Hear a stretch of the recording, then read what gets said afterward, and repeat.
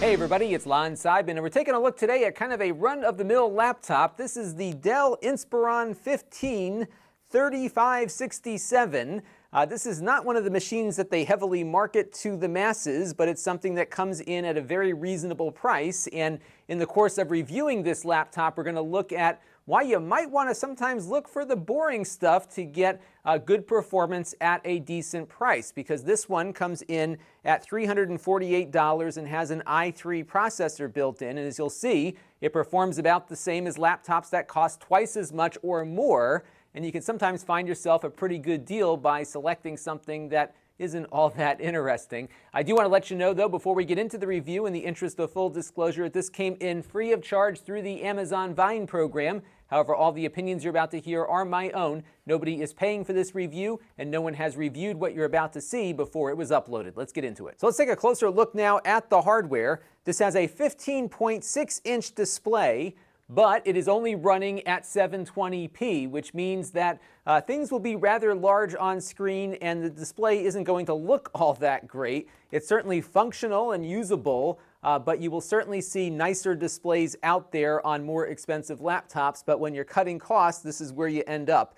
This is what they call a TN display, so the viewing angles on it aren't great, so as you go off center here, the image will change a bit and may not look as good to people sitting to the side of you, but again, if you're looking for something basic, you'll get it here. This has an i3 7130 processor built in. It comes with 4 gigabytes of RAM, but you can upgrade the memory to 16 gigabytes, and they have 1 stick of RAM installed already, so you could buy another 4 gig stick, bring it up to 8, or you could buy 2 8 gigabyte sticks and bring it up to 16. So you do have some options to expand it. It has 128 gigabytes of solid-state storage built in, so it does feel pretty responsive when you're switching between applications and that kind of thing. And if you need more space, it is just a standard SATA hard drive, so you can go out and buy a relatively inexpensive 500 gigabyte SSD, for example, and pop it in here, or go with a spinning hard drive and get a couple of terabytes for not that much money. I did find it was a bit difficult to take the thing apart. You have to unscrew all the screws on the bottom here and then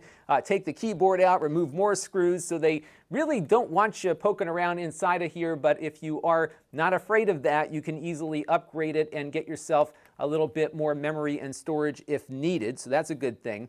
No graphics processor on here, so it's probably not going to be great for gaming, but you do have the Intel graphics built in, and if you do add in another stick of RAM, the onboard graphics will perform better than what you're about to see in this review, because dual channel memory actually makes the graphics side of these Intel chips run at a faster rate.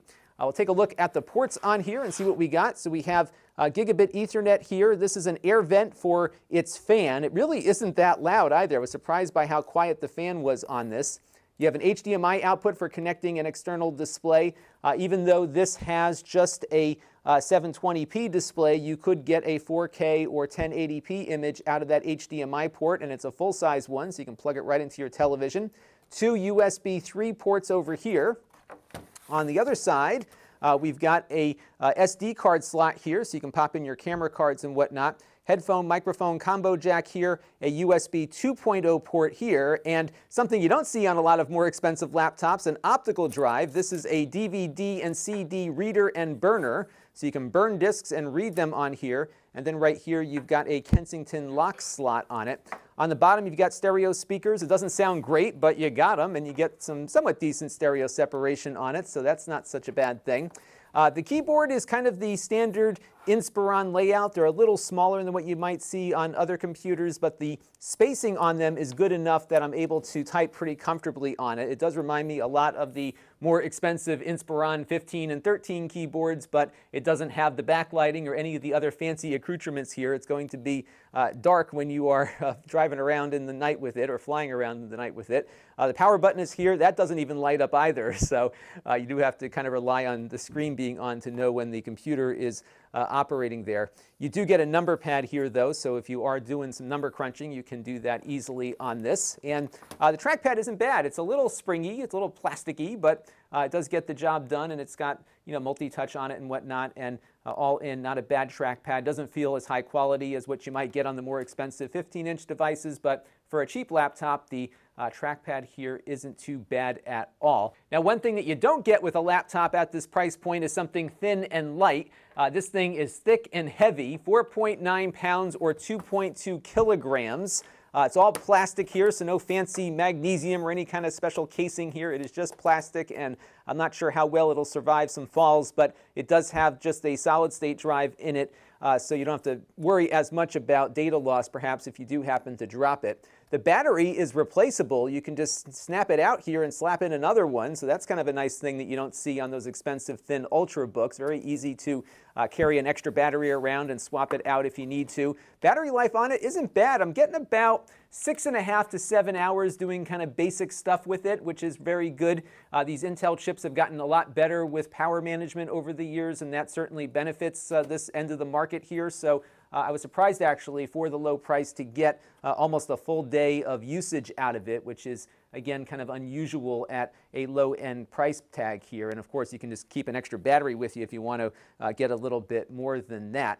It has AC wireless built in addition to that gigabit Ethernet, so you should have decent performance while browsing the web. And all in, I think a pretty good value given what they've packed into it, even though it doesn't have a very nice display to look at. Let's take a look now and see how it performs. So let's begin with some web browsing. We've got my YouTube channel running with a 1080p 60 video at 60 frames per second, and you can see we've had no drop frames there. Everything is playing back as expected. We also took a look at nasa.gov, the website. That came up very quickly and responsively, something I've seen on other i3 processors. So this thing seems to be performing where I would expect it to. And we also ran the browserbench.org speedometer test in Google Chrome. And there we got a score of 109, which puts it right in line with some more expensive devices we looked at recently with a similar i3 processor from Lenovo. So it really is performing quite well for considerably less money. In fact, the chip in here is clocked slightly higher than the chip we looked at on those other i3-based laptops from the same generation of Intel processors. So all in, we're getting very good performance here for under $400, at least for basic tasks. We also ran Microsoft Word and found that it could do all of your basic office tasks very well and effectively too. So for a basic transportation workhorse, this thing seems to be doing pretty well for the price. So let's move on to some gaming now. We've got Minecraft running here at around 100 to 164 frames per second, give or take, and sometimes we'd see a little bit of a dip when we got into more dense areas. This is the Java version of Minecraft, the one that most people run with the Optifine performance enhancing plugin installed, so not bad there. We also ran Rocket League and saw frame rates at around 30 frames per second or so at 720p with all the settings turned down. We would typically see this performance at 1080p on one of these chips, which means we're kind of running a little below the potential here. And the reason is that there is not a second stick of RAM installed on the laptop. So if you put another stick of RAM in, you'll see a boost in performance for games like Rocket League that really push the GPU that's built into that Intel chip. So put that other stick in, you'll get slightly better gaming performance, but it certainly will not come close to rivaling even a low-end gaming laptop that has its own discrete graphics processor inside. We also ran the 3D Mark Cloudgate test, and there we got a score of 5,098, which is very, very good for what we're paying here and on par with some of the competing devices running with those similar i3 processors. So I've been, again, just very pleased with the overall performance here for the price point for gaming and for general tasks as well. And again, just remember that you're not going to be doing a lot of high-end gaming on here, but a lot of lower-end stuff should run fine. And of course, it'll do a little bit better if you stick that extra stick of RAM in it. And on the 3D Mark stress test, we got a score of 98.8%, which is a passing grade, and we were quite pleased with how well the machine kept itself cool, which is not something you always see with a thin and light laptop that doesn't have a lot of room to move air around. This one certainly has quite a bit here. You can see just how big that air vent there is on the side, and it's got plenty of room to get the air moving and keep that processor cool. So this means that if you put it under load, like doing some video editing or some kind of light engineering work or something, you likely will not see it get too hot, and it will also not slow down the hotter it gets, which is typically how these processors keep themselves cool. If they can't get the heat away, they run slower, so they generate less heat, and this one seems to be keeping itself very cool. And as I mentioned, the fan is not all that loud either. And we also like to stress it out on media playback. You can see Kodi running here with the Jellyfish test file, 140 megabits per second, 10-bit HEVC, and it is playing it back with no drop frames whatsoever, so great media performance here at 720p.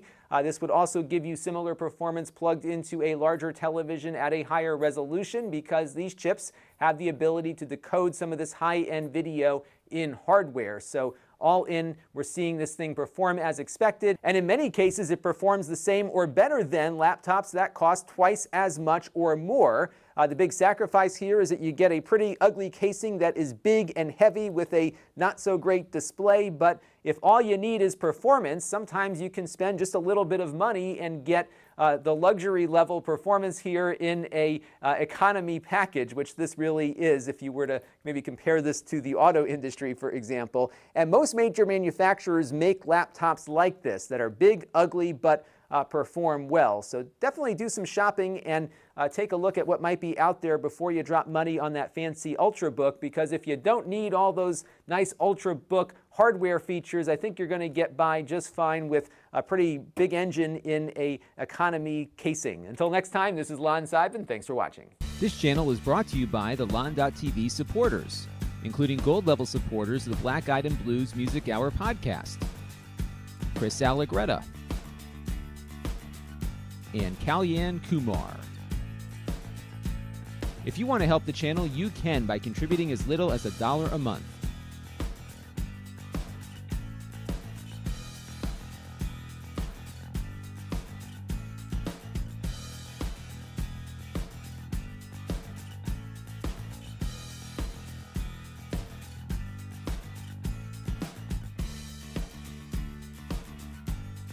Head over to lon.tv/support to learn more.